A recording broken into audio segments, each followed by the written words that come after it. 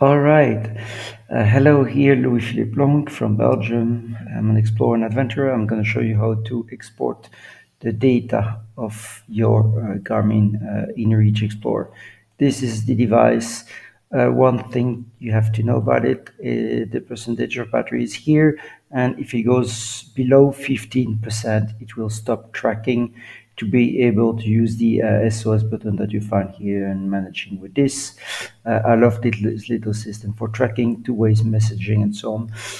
It's bigger than the Inreach Mini that has no screen.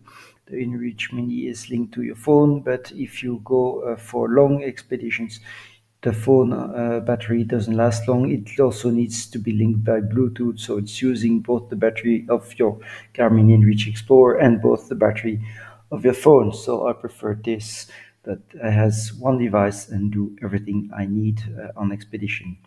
So to export the data, usually what you can just see, check that everything here has a little eye that is open. You unselect it and you see here, I see some data here, or expedition, okay, here. And you just export on clicking this button. If I want the GPX, okay, now let's say I want to have a GPX here, and I'm gonna store it in my Garmin, and I'm gonna call this one tests. There you go. And as you can see, I have here 96 kilobytes, which is very low for a lot of data. So there's something wrong that I figured out only today, and this is why I'm making this video. To have the data of the tracks, because here, as you can see, if I zoom in, I only see the points I have, the waypoints, like the little flags. To see the track, you have to find the last point you saved with the track, which is here. And there's an arrow of my last position, that was last summer, and there's a little plus here. You click on the plus, and it will show the track here. As you can see, the whole track is coming. The track is also coming here for the Pyrenees.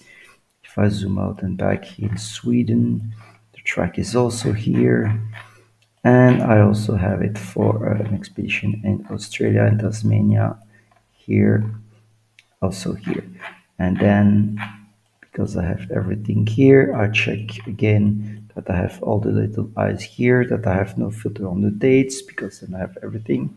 I just click on here. And obviously, as you can see, it takes a bit longer. I'm going to call it test 2.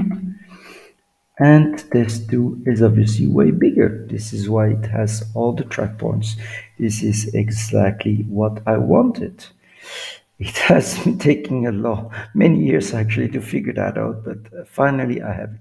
Now I use GPX STUDIO.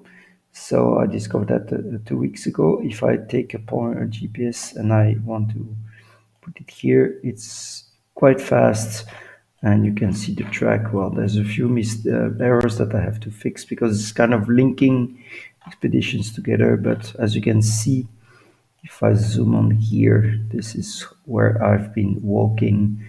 And with GPX STUDIO, you can remove your GPS. I'm going to show you actually. If you want to remove the waypoints, like here, you just say this: I want to delete the waypoints, proceed, instead the waypoints. There's also these straight lines linking the waypoints I need to delete manually, but you get the picture. This is how you manage to download the track. If you want to download only this region, well, I know that this is an expedition of 2020. I have to select here with the custom range date and put, let's say, from 1 January 2020 to 31 December 2020, and I'm gonna have all the points that are here. If I don't want the waypoints, I click the map. See, if I don't want the messages, I remove the messages. I don't know why these messages are still here, but for sure here they are gone. If I want them back, I click here. If I want the waypoints back, I click here, and there's more data. There you go. Enjoy your Garmin Inreach and have one. It's safety.